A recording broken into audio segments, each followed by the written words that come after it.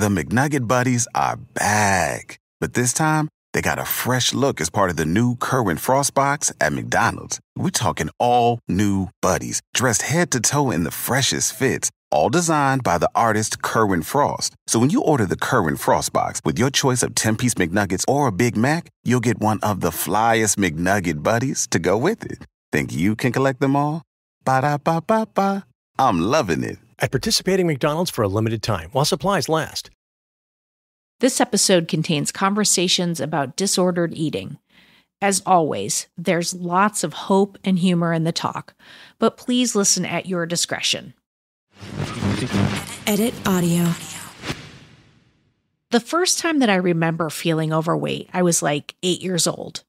Now, back then, you had to visit the school nurse for a physical before the school year started. And it wasn't some doctor's office appointment where you flip through highlight magazines waiting your turn. No, it was this long, winding snake of a line through the hallways of the school filled with tweens waiting to get their heart listened to before stepping on a scale. There was no privacy. There was no HIPAA protecting my tender little heart. There was just me in my boys' corduroy pants standing on a scale in front of all of my friends. And I remember watching the numbers. I remember Mike Rouse clocking in the 50s and Matt, whatever his last name was, in the 60s. And then I got on the scale. 8 years old, weighing in the 80s. And I couldn't deny the lovely symmetry of the numbers 880. I loved that. But I also couldn't deny that I was 25% heavier than all my friends. I could just feel the shame rattling around the inside of my chest as I stepped off the scale. No one said anything mean that I can recall. And, if I look back at the pics today, I was not overweight. But I just knew in the depths of my soul that I felt fat. And I knew for me, this was not okay. Hello, everyone. I'm Robin Hopkins, and this is Well Adjusting, where I talk to people about life stuff, but not in an NPR way. It's more like we're at the bar, having cocktails, getting into your business sort of way. It's giving drunk NPR. Oh, and producer Steph is here too. Hello. Today we chat, handing down body image issues. Ooh, hello, everyone. This is a topic that is just near and dear to my heart. And I have to be honest, not necessarily in a fun way, but it is something that has taken up a very big part of my life. We're talking about weight, gaining it, losing it, obsessing about it. And today, a lovely woman named Kait joins us, and she's going to talk about how her body image was shaped by her parents and their parents, and how she wants to be the one to break the cycle for her two daughters. So put down the Dextrim and let's hear what Kait has to say. How do I not screw up my daughters? Period. No. How do I avoid passing on body image issues to two girls? I think it's one of those things where you didn't realize quite how fucked up you were until you got older. I think you think, no, everybody is this fucked up, right? Yeah. And to some degree, sure. But I think growing up, it wasn't until I was like 8 or 9 that I realized I didn't like who I was, or I didn't like what I looked like. And then as I got older, there was just like a lot of other people reminding me of that. Yeah. Right? Like family members or? Yeah. So like my grandfather would say something, oh, you better watch out or you're going to get fat like your aunt so-and-so. That's so nice to say to an 8-year-old. Right. And it was like, don't eat that, kid. You're going to get fat. And of course, like his wife, like historically had lots of issues with eating disorders and wonder why. And then as you get older, you kind of just start to internalize those things. Mm-hmm. And I think I was like 18. And I remember I was in college and I like accidentally saw myself in a mirror, like in a bathroom mirror. That's the worst when you're not ready for it. And I've been avoiding mirrors, right? Yeah. Like a vampire. I cannot be seen. They will steal my soul. Yeah. And I was like, oh man, I hate that person. I really hate the way she looks. She's fat and ugly. And then I just started crying on the public bathroom floor. Because I think I realized, like, I had gone through a moment in high school where I just stopped eating and loved the way I looked. Sure, right? Sure. I was so skinny. I was never able to do that, by the way. I was like, my friend and I in college used to call each other the forgetful bulimics. We were like, you binged, but you never purged. Yeah. We were like, it's fine. I'll get to that later. Should we get ice cream? Yeah. So I had this moment where I liked the way I looked, probably like 2 years. And then I got to college, and I remember this moment where I started sobbing on some public bathroom floor, which is dirty and gross, but also just like realizing in that moment that it wasn't a phase that I wasn't going to like myself forever. I was like, I'm stuck. Yeah. Like this is forever. And like somehow also knew like no matter what I did, I was not going to like myself. Right. So I think at that point, it became so much like, okay, so this is Kait. Kait is constantly striving to be thinner, look different, have a smaller nose, change her hair, do something that'll make her happy. And she simultaneously knows it'll never happen. Yeah, it'll never work. Right. But like you keep doing it. Yeah. Yeah. So I think that is where I got to a point like at 18 where I said, okay, that's just who I am. Like, and it became my personality. The part you were saying, this is who I am, as in, forgive me, like I'm fucked up. You weren't saying this is who I am. I love my body. You were saying like this is like you were embracing like I hate myself and this is who I am. Right. And then you start making jokes about it, and it make really, the joke before someone else makes it. Right. Yeah. So it was going to be like I was going to be funny about it. Yep. And I was not getting out of it. Yeah. And that served me fairly well for the next like I don't know 15 years or so. Yeah. And then I had kids. Yeah. And I saw. Once my girls were probably like 3 and 6 and 4 and 7, that my mom had like tried to break the cycle. Interesting. So it is a generational thing. It's not just your aunt, it's your mom too. Oh yeah. So it's like, everybody in our family has had weight issues, men and women. And then my grandmother throughout my entire life and her sisters were all the kinds of people who talked about eating. Yeah. Yep. They all had really big families, so like 7 and 8 children. So they'd cook these humongous meals. Yeah, well, that was a way of showing love, like especially during times when things were lean and totally. And they're like Depression era women, right? So they liked these huge meat and potato dinners, but I never saw them eat any of it. Oh, that's interesting. So they'd like make all these meals for people, and then be like, "I was picking the whole time. I'm not hungry." Right. And so my grandmother was like 90 pounds my whole life. And I think that was hard for her kids to probably not see themselves in her. Like, I think they weren't 90 pounds, right? Like my aunts and my mom are definitely not uber petite people. But I think when I started talking to my girls about like, quote unquote, healthier eating, I hate like saying that, right? Or, why we choose to have a nutritious snack instead of a Twinkie. It was then that I kind of saw that like my mom had tried to talk about things differently maybe. Right. And yet that like wasn't enough. I still turned out fucked up. Well, okay. Let's slow down for just a second, okay? Yeah. Like I do want to talk about your kids because I do think that there is a piece about like how we model and what we do, but I really think most of it lives over here in Kait. Okay. And so like I'm curious like you became successful in a career path, you got married, like, so you were able to find self-esteem enough to attract a person, be with a person, show up as yourself. Like, did you do any work and what happened in there before you had kids? Yeah. So I've been in therapy on and off since I was 16. Shout out.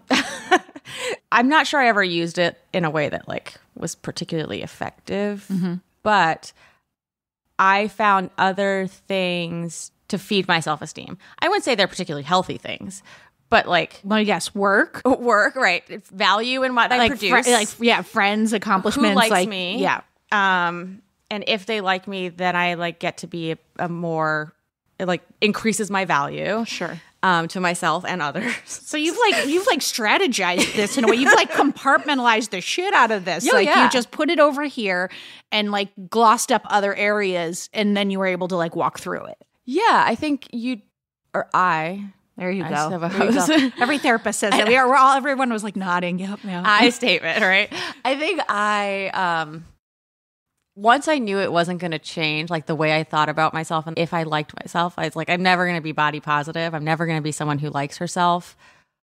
But if I can gain like currency in other ways, then I've made up the difference somehow. Right.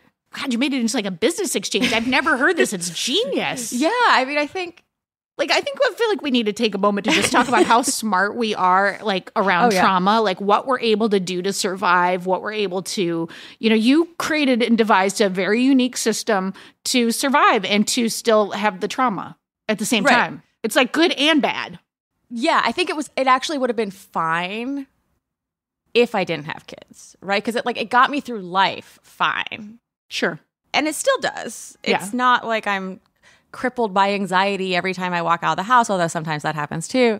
When you are then in charge of someone or two someones who are thinking those thoughts, if you are not dealing with the trauma that you put away, it's not. I feel like I'm lying all the time. It comes out your pores. It comes out your pores, right? But I'm like lying. Like I'm saying things that I very much don't believe about myself. Oh, God. Just so that I can like say the right thing. Well, this is what I'm curious about, because it sounds like we have very similar, like very, very similar issues in this, except I didn't come up with that fancy system you did, which I am kudos. You're welcome. I know. Way to disguise that trauma.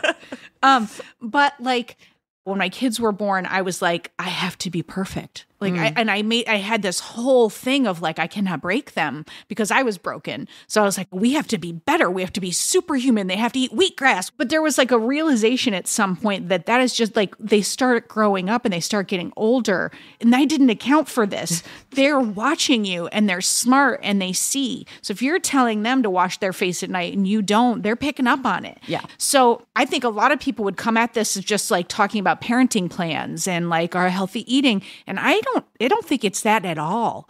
I think it all lives over here.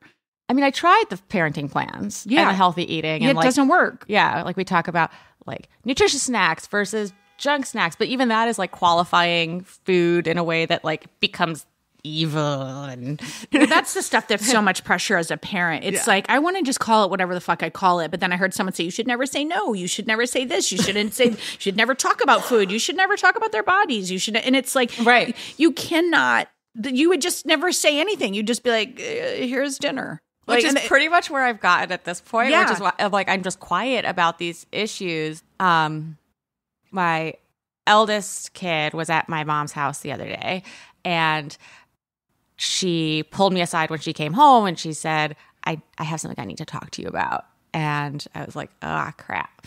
She said, I saw a photo of you. I didn't like the way you looked. Was it when you were like restricting? No.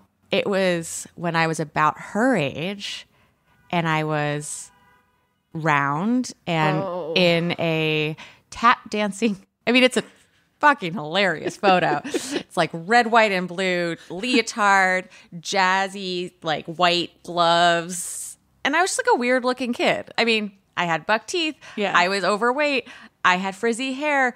I wasn't like the most attractive. You at your best. Right. But of course, my mom, every mom's like, I love you anyway, and has this picture framed. So, so then she started sobbing.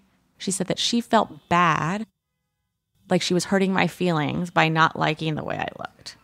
Holy shit, this is so layered. I was like, you didn't even have to tell me about it. I wouldn't have known. Things would have been great if you kept this to yourself, kid. But also, like, how messed up is it just like even thinking that I don't like the way someone looks because they're larger bodied? Like, she knows it's wrong, right? Yeah. She knows it's wrong to judge someone by the size of their body or the way that they look. But she couldn't help herself from doing it. It was like obviously just a feeling that she had. Well, and it could have been so much more layered. You know what I mean? Sure. It could have been about like, that's maybe what I'm going to look like. That's Well, like, so then that's what happened. I was Yeah. like trying to get to the bottom of it. And she said, that's how I look. And I was like, no, actually, you don't look like that at all. And it's okay not to like the way I looked there. And I was like, I just started spewing all those like aphorisms that you think you're supposed to say. And she said, I don't like my belly and my thighs touch. And we like started. Like, God, it starts so it's fucking so early. young. She's 8. And so at that point, I just started lying a lot. And I was like, I love how strong my body is. And I love that it can help me do things. And what does your body help you do? Appreciate your body. It got you here and where you are. Totally. And I mean, I'm sure she's like, mom's full of shit, you know? Not Like, yet. Not yet. Maybe soon. Maybe. I don't know. She can see that I get dressed like 7 times in the morning before I walk out the door. So something's there. Yeah.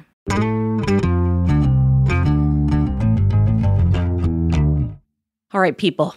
Raise your hand if you have ever been personally exhausted by email, right? Same, friend, same. We're all so constantly inundated with email. And if you're like me, going through your inbox becomes less about responding to everything and more about just finding a way to keep tabs on the messages that really matter, you know, like the ones from the school telling me my kids are in trouble that I get all the time. Anyway, that's where SaneBox comes in. Think of it as an EMT for your email. As messages flow in, SaneBox does the triage for you, sifting only the important emails in your inbox and directing all the other distracting stuff, you know what I'm talking about, into your Sane Later folder. So you know what messages you need to pay attention to now and what stuff you can get to like eventually after maybe a nap or, I don't know, a cocktail. It also, and I know I'm waxing poetically, but it has some very handy features like the Sane Black Hole, where you can drag messages from annoying senders that you never want to hear from again. Bye, friend. Oh, and it also has Sane reminders to ping you if someone hasn't replied to your email by a certain date. I mean, nothing like having to follow up on your follow-up, am I right? All right, best of all, you can use SaneBox with any email client or phone anywhere you check your email. I mean, come on. See how SaneBox can magically remove distractions from your inbox with a free 2-week trial. That's a deal. Visit sanebox.com/well today to start your trial, and you're going to get a $25 credit. That's sanebox.com/WELL. Go ahead, folks. Get it. Well, your honesty is so amazing and it's so helpful because like you and I are not the only people who feel this way. And I thought for many, many years that the answer was to do those platitudes, say those things, say the right things. If I never talk about their weight, if I never whatever. But the reality is like I can't, like when they start to do something, it's my fear. Yeah. Okay. It's my fear of like, so my daughter is just turned 14 yesterday. Oh, my son is about to be 12. And neither of them are like stickly skinny, but they're not like wildly overweight. But I'm watching their sugar intake. I'm like, and with everything that they do, I'm like, are they going to become addicts? Are they going to become this? Are they going to become? So the pressure. So because it's a train track, right? It's yeah. Like if it only goes in one direction. It only goes one direction. You can't get off. Yeah. Yeah. My family is riddled with alcoholism. It's only going in one direction. Do I think that they can't hear me sigh? You know, like they can hear and see all of that. They can feel my fear. And what I'm trying to do, and it's in all caps, is 2 things. And I want to hear your thoughts about it. Is 1, give up the idea of who they become. And it is, I think, probably the most difficult thing in the whole wide world because I want to write the pasts that have happened to me. Totally. Right. Can't happen. Yeah. I can only parent. Right. So I'm trying to do that and be like, well, if they do end up in a program, I will support them. I will love them. I will help them. Like that is all I can do. And then just trying to be really open about my story. So my kids all do they know everything? Yeah. I Wow. mean, we've talked about my parents and drinking. We've since they were fairly young. And I do think that I started off talking about that maybe because I was like, maybe I can scare them with these stories. They're both dead, guys. Dead. It's really good parenting. But I think that it morphed into just an education of like, this is your history and you should be aware of it. And I want you to make the choices that you can make. And we started in one direction. We took away all the rules around food. And by the way, that lasted for like 6 months. It was insanity on stilts because we had started off with this, like you can have 3 snacks a week. And then it felt like there was all this bartering going on and it was getting negotiating all the time. And they're like, wow, this is a birthday. That doesn't count toward the 3 snacks. And it just got so crazy that we took the guardrails off. Okay. And then we realized, okay, they're too young. We took off let's put some guardrails back on. So then we signed them up for a nutrition course. And I was like, we're going to give you the information and we're going to talk about what a healthy meal looks like. And then we're going to say, you make your choices. And that's where we are now. And it's it's in and out. Okay. It's in and out. And so I'll try to be like, no, you guys, all right, look, I know I said that you can make your own choices, but you cannot have Twizzlers. It's 9. Yeah. We're just after lunch, you can make that choice. But right now, let's just wait till after lunch for the candy. Right. Because I like that idea. And I know personally how addicting sugar is. Oh my God. It's and how so addictive. Unformed these kids' brains are yet. Right. So it's almost like saying, here's some information. You can make your own decisions, but you're also under it's like the white horse of sugar. I was going to say, but also here's a pound of cocaine. Right, exactly. Good luck with that. Yeah. And it's so fun. And it tastes fucking fantastic. Right. It's rainbows and unicorns. And every birthday party, there's a snack or an option or an opportunity for a treat every 5 seconds. Always. So, or you did good today, which is the worst. Oh yeah, that's fun. That's a hard one. Let's go have to a treat. Yeah, yeah. Because I do it to myself too. Yeah, right? Yeah. Well, Steph and I have been talking a lot about how to celebrate in a healthy way, and I only have 2 ways. Well, yeah. What are they? Well, one is the bubble bath, which I've talked about ad nauseum, and my other one is a walk, a nature walk. That's all I've got right now. But so let's come back to you. I just think that there's 2 things here. There's the kid stuff, but then there's the you stuff, and I think I'm going to challenge the idea that Kait, who compartmentalized and put it off here and said, I think there's a little more work to be done there. And I don't think you're going to be able to go a whole life with it in the closet. I'm just going to say it. I'm ripping the Band-Aid off right now. What's so interesting is that I think if we were talking about literally anything else, because we've had so many of these conversations, never about this topic, but the idea of pushing down any amount of self-hatred and just sort of storing it over here and focusing over here, the advice is never oh yeah, you can do that. Keep doing that. Yeah, it's but for some reason, I think because we're all close to this, it feels okay, well, there's no hope, or so there's a darker. Well, it was a success. It worked for her for a minute. It worked, yeah. But then sometimes your solves stop working. Well, and what's interesting, I think, with kids, I do not have kids. I have never parented anything other than myself. Some plants. And you're doing a great job. Well. You're doing so good stuff. You're doing so good. Thank you. But I remember being a kid and I remember my parents would tell me things and I would be like, okay, but you're telling me that, but you're acting different. Yeah. I think that could be potentially more traumatizing to a child than 100%. actually putting some of the fear in them of this is a shitty quality about me and I don't love it, but it comes out every once in a while, because it sort of distorts your memory of your parent, and it makes you not trust your parent. And I think that's what's interesting about the giving them the meal plan or whatever. You're look, I'm not sure I'm the best person to give you this advice. Yeah. And because I maybe have problems over here, but here's some things that you can learn. And then their trust and love and respect for you is still maintained in a weird way. Yeah. I think I'm finally getting to the point where I do realize I can't not talk about it anymore. Yeah. I am afraid that it means I have to turn into some like body positive person that is not who I am. No. But that's the lie, is I think right now you're almost overcompensating by being like, I love my body and like blah, blah, blah, where it's like your kid is probably like, is this what loving your body looks like? You know? Mm-hmm. Yeah. Whereas if you were like, yeah, you know, I don't love my body all the time, but I try to focus on the things that my body does well for me, like digest food. And I love that I can go on long walks. Yeah. Not so much right now because I have a broken ankle, but But I think that what you're saying is a really good point, Steph. And I think that the idea that you're going to just like the success is that you'll love your body. Those of us who have not liked our body for many, many, many, many years, that is not going to be an encouragement. It's just not. Well, it feels impossible. And I think like, fuck it, just move that over there. Put that in the closet. This idea that you're going to love your body. Let's just deal with that later. You got to just start right at the trauma of just what do you need to support you and to start to, like, I go to OA, to Overeaters Anonymous, and I do mostly just like call-in meetings when I do, and I know I need to be on a food plan. And like during COVID, I was not, and I was more angry. And starting, I don't know, maybe the top of the year, I got back on my food plan, and I try not to approach it about losing weight. Of course I do. I can't not think that way, but I'm just approaching it about being on my food plan. But here's the reason I'm saying this. We went on vacation last week, and it was the very, very first time in my life that I remained on a food plan during a vacation, ever.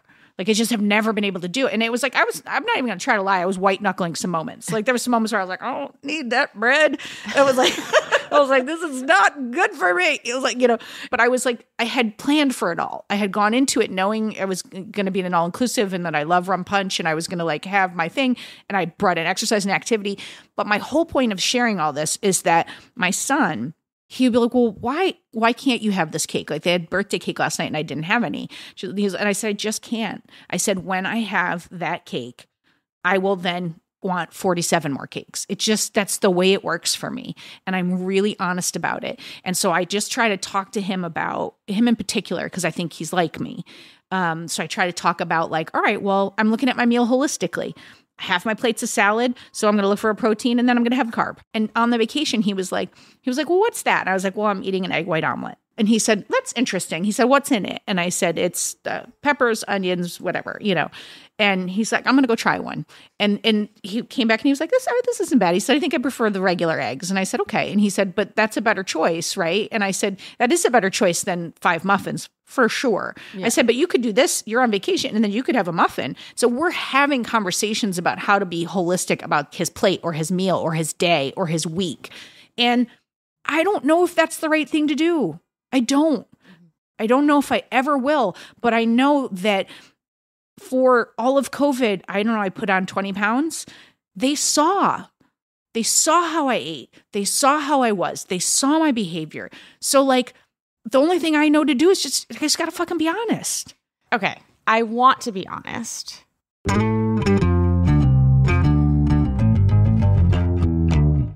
All right, people. Raise your hand if you have ever been personally exhausted by email, right? Same, friend, same. We're all so constantly inundated with email. And if you're like me, going through your inbox becomes less about responding to everything and more about just finding a way to keep tabs on the messages that really matter, like the ones from the school telling me my kids are in trouble that I get all the time. Anyway, that's where SaneBox comes in. Think of it as an EMT for your email. As messages flow in, SaneBox does the triage for you, sifting only the important emails in your inbox and directing all the other distracting stuff, you know what I'm talking about, into your Sane Later folder. So you know what messages you need to pay attention to now and what stuff you can get to like eventually after maybe a nap or, I don't know, a cocktail. It also, and I know I'm waxing poetically, but it has some very handy features like the Sane Black Hole, where you can drag messages from annoying senders that you never want to hear from again. Bye, friend. Oh, and it also has Sane reminders to ping you if someone hasn't replied to your email by a certain date. I mean, nothing like having to follow up on your follow-up, am I right? All right, best of all, you can use SaneBox with any email client or phone anywhere you check your email. I mean, come on. See how SaneBox can magically remove distractions from your inbox with a free 2-week trial. That's a deal. Visit sanebox.com/well today to start your trial, and you're going to get a $25 credit. That's sanebox.com/WELL. Go ahead, folks, get it. If you were honest, what's the thing you would say to them? I've said a version of this before, but I would say there's something in my brain that makes me not like the way I look. That's always telling me that I look different than how other people see me. And it's like a broken part of my brain. I can't fix it. Well, I shouldn't say that, but that's what I do say. Yeah. What if you just showed them the definition of body dysmorphia and started to talk about it in clinical terms? And then what if you were willing to say, and here's what I'm going to do about it? That's the piece that's missing. Yeah. Is if you give them this without any hope, then you're just telling them I'm broken. Yeah. You know? Yeah. But if they see you working on it, like, what do you want to give them? I'm making assumptions, but I have to assume that you don't love that you feel this way. That's a great assumption. I don't. Right. Yeah. Okay. A+. So wouldn't it be amazing if they saw you working on that? To whatever end it becomes. Yes. And I am only in the last few months, I think, realizing that I have to actually work on it. Yeah. That I actually have to address these things. And for so long, it's been so part of my personality that I almost feel like I'm not going to be who I am. Who are you without it? Yeah. Maybe you'd just be funny, like hysterical, but not making fun of yourself. Maybe I'd have to learn some new jokes. I bet you could find them. Funny people find content. And so I want that. And I especially want that because I'm also pushing myself, my daughters, my husband, everybody around me who has things they want to change. I'm pushing them to change those things and saying, I can't change myself, but you guys, you should really do it. You got this. Here's a therapist number. Here's exactly right. I'm in therapy. I'm not going to talk about it, but you should. So I realize how hypocritical that is. It certainly helps that I have like two very smart kids who are constantly calling me out on things. Isn't that fun? So fun. I'm like, I told one of them the other day, I was like, don't you talk back to me. And she goes, if I don't talk back, how are you going to hear what I have to say? And I was like, well, fuck. Okay, then. So it's like, I know that they're smart. I know that they can handle it. I wonder if I can handle it. Well, you're only going to know what's inside if you start talking about it with them. Yeah. But if you're trying to give them a sanitized version of reality, and I'm saying this, you give it to them in age appropriate, language, you're not like, giving them heroin addiction stories in an alley. But like, I do think, the way I started talking about my mom, I've aged it up over the years. We started talking and I just said she drank a lot and she wasn't healthy. And because of that, she didn't take care of her body and she didn't make it. And then we started talking in more detail and then they had questions and I answer everything. I let them lead and I answer it. And I know it's not my journey. And it's horrifically hard to let them go on their own journey. Yeah, when you said that earlier, I was like, oh God, what do you mean awful. Give up who they're going to be? I have a note on that because you said something like, I have to let go of who they're going to become, which is so hard. Then I 2 seconds later say, but I want them to be. Yeah. You said, because I'm trying to write my past. Yeah. Yep. But that is something that I'm hearing a lot in this. Like, that's your past. Exactly. Like, it's not their past. I'm projecting the crap out of my past on them. Yeah, and your present is more, like, how you show up every day is more important than whatever you went through before, I think. No, you're absolutely right. And I think there's also this thread that we, like, keep talking about. There's, like, this idea of perfection. Like, you have to be perfect on your meal plan, or you have to be perfect at the gym, or like you have to look perfect in your outfit. And like if one little thing goes wrong, it's like, well, what's the point? Oh, you know, yeah. it's like, Wait, take that to the next level. I have to be the perfect parent. Yeah. I have to do it exactly right. I have to teach them this exactly perfectly. And that's exactly what I'm saying. I'm realizing I cannot do. It does not work. there isn't isn't. that. It Yeah. doesn't exist. And I think But that's striving for it is stupid and it isn't helpful.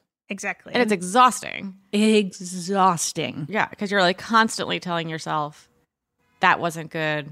That sucked. You're like going through your brain at the end I of the didn't night. do this. I could have done that better. Yeah, I'm a But terrible like parent. finding the middle ground for yourself, you know, you don't have to be body positive. Like that's the perfect version of you, Yeah. you know? That's not realistic, I don't think. Yeah. Like what might be realistic though is maybe like you're like, hell yeah, I look good today once a month. Yeah. It seems like we've been told forever that the fix to issues with weight or body or self-image is to love your body.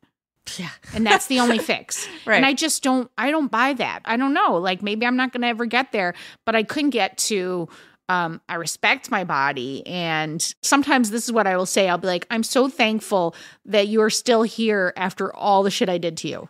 Like, cause Yeah. it's like, I mean, I've gained and lost 60 pounds multiple times. Like, it's like, that is so mean and so hard to So my body. confusing for your body. You know, that's hard. Yeah. And so I can thank my body for putting up with me, with my crazy brain.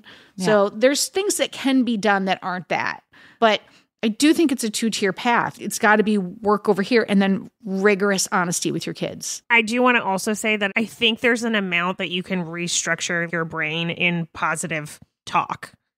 You know? Yes. There's like a difference between like looking in the mirror and being like, I'm beautiful. I love my body versus like every day being like, okay, what's something nice I can say about myself and trying to like integrate that into your life. Objectively, if you walk out of the house every morning and you've already said to yourself 400 times before you walk out the door, like, I'm ugly and I hate myself and whatever, like all of the mean things that we're saying to ourselves, of course, taking time to say one nice thing about yourself will change your day. Like it will make your day a little bit better.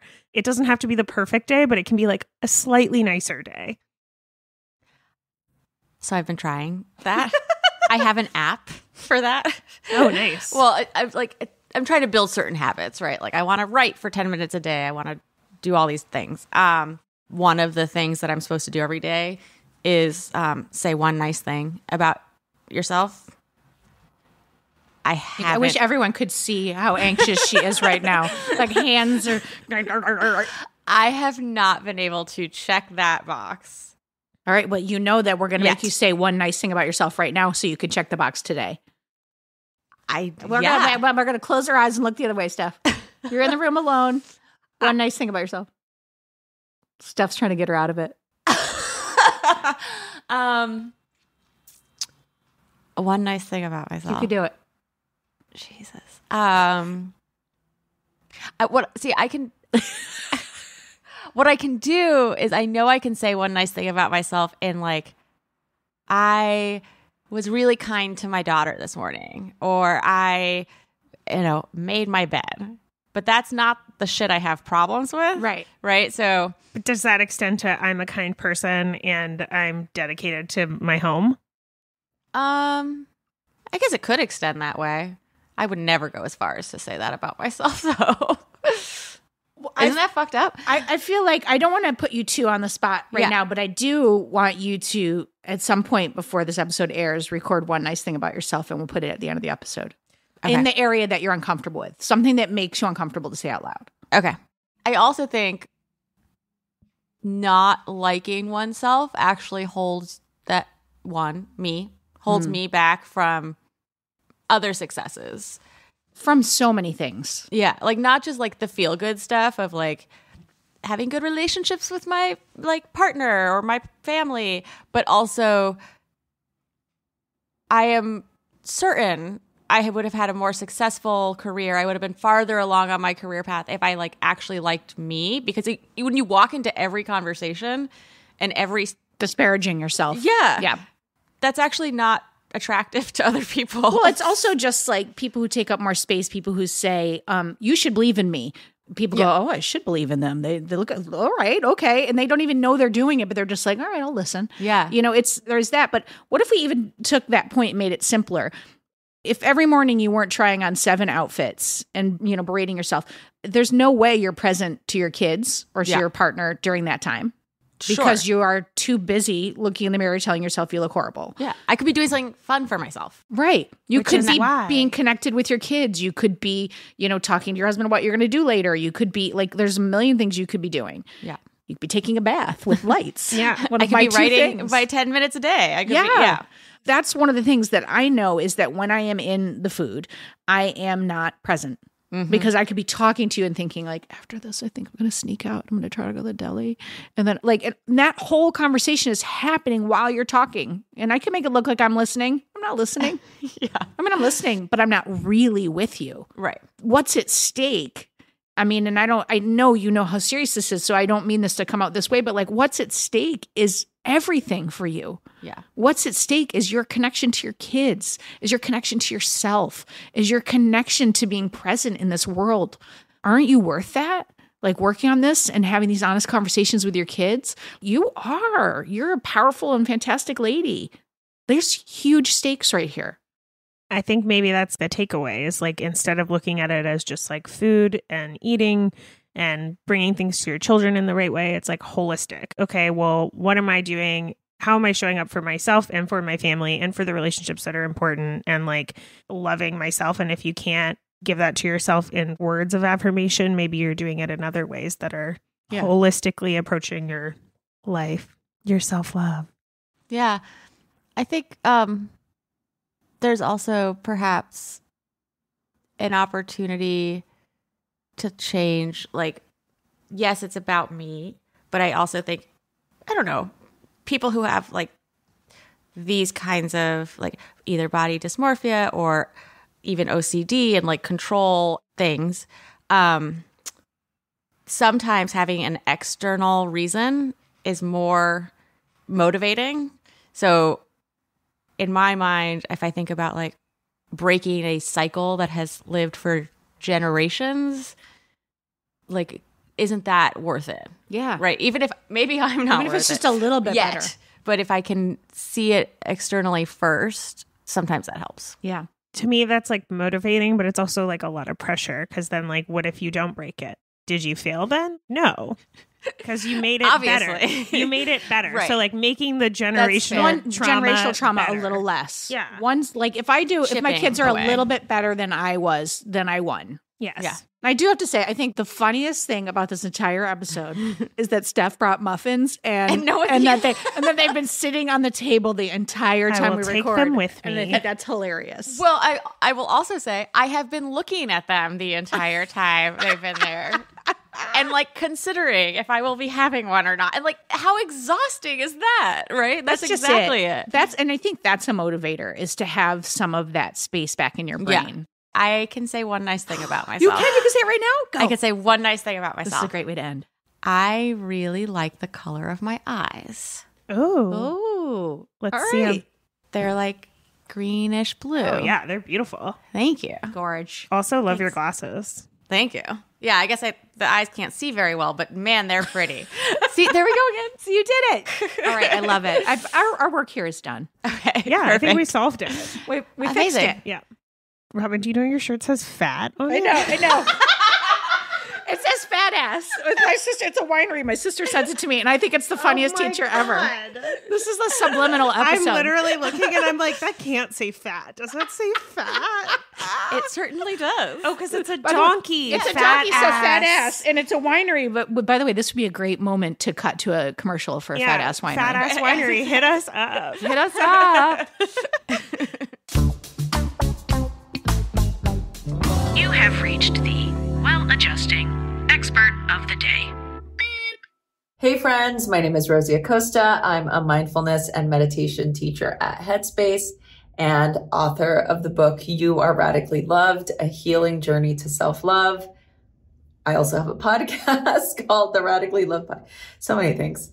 I feel like a lot of the times we have this misconception that with this self-love movement that we have to all of a sudden just love exactly what we are as we are. And I'm not a fan of that. It's taken me such a long time to cultivate a true, compassionate, loving relationship with my body, with myself.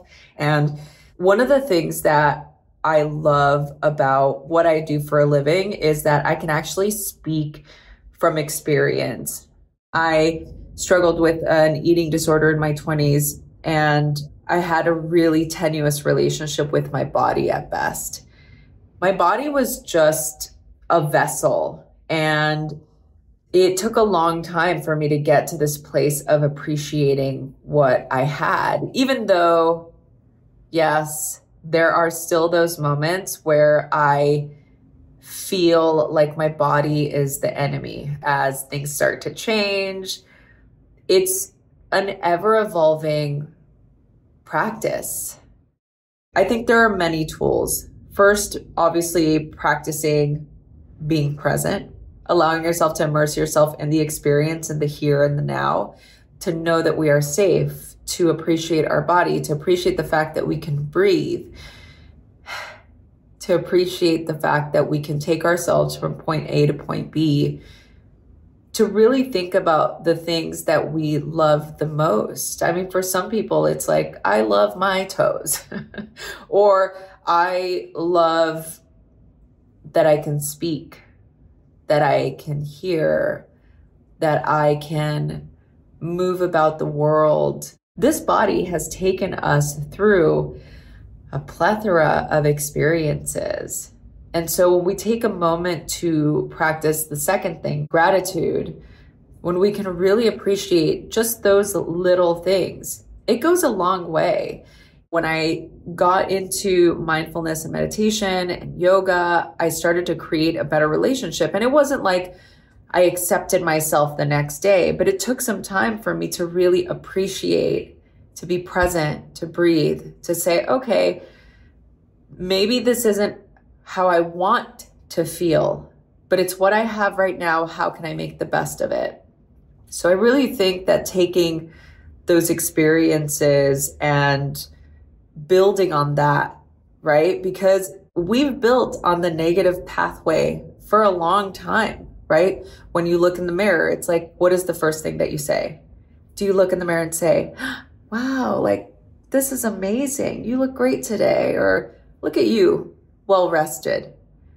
We don't do that most often. Most often it's the, or I've got wrinkles, or I need to moisturize my skin. Whatever it is, negative pathway. That's taken a long time to build. So how do we habituate ourselves to a more loving, compassionate, more connected pathway? We have to start little by little. The moment that you look in the mirror and you feel that impulse or that reaction of negativity, just turn it right around. Just turn it right around.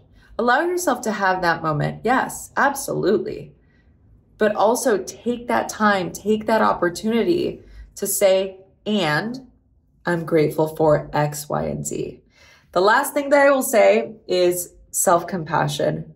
Now, this is a really big practice for me, to give myself the space to have whatever experience I'm having and not judge it.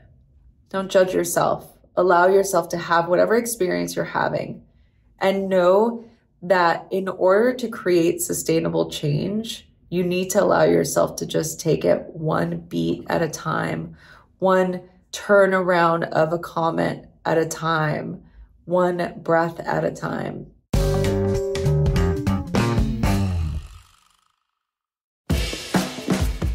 All right, everybody, that is it for today. Just a humongous thanks to Kait for being so brave and open and talking about this really, really important topic.